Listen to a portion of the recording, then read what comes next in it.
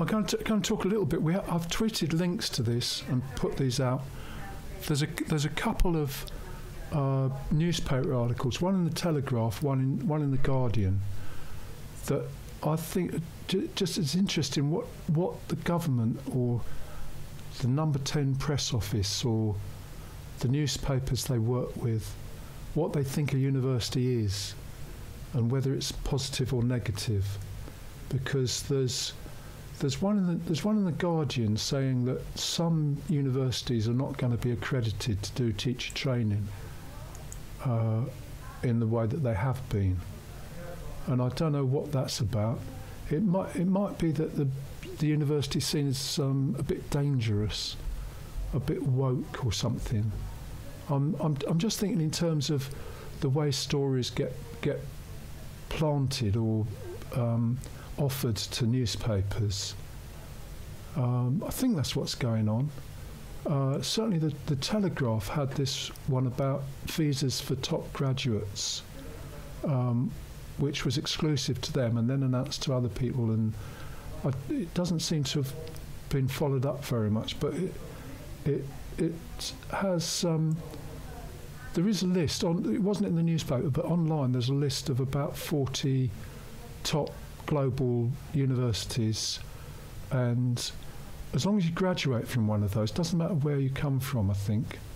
So some of the criticism of this hasn't been quite accurate, because you could come from a faraway, non-prestigious country, but as long as you got into one of the list of top unis, you'd be allowed into this scheme. And Rishi Sunak is supporting this scheme as well. But it just seems to me very, very odd, because it's apparently part of the Brexit benefits that immigration can do this. But I don't see how it works with levelling up or anything like that. Because it's very metropolitan as well. So because all of the universities they mention are based in big cities. I think I'm right in saying that. I haven't looked at all of them, but I think that's mostly the thing.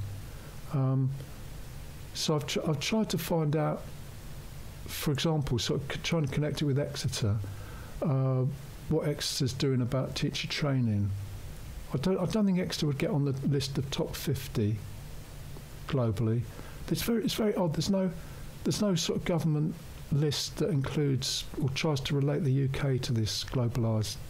It's as if they're two different worlds. Anyway, I did tweet to Exeter University, and I'm told that the postgraduate certificate in education is still running, and I've had a look at that a bit, and so if you go to Exeter AC UK /teacher training, you can find quite a lot of information there, and they seem to be working with schools, which I think is what the government want them to do, with some courses or attendance on the base.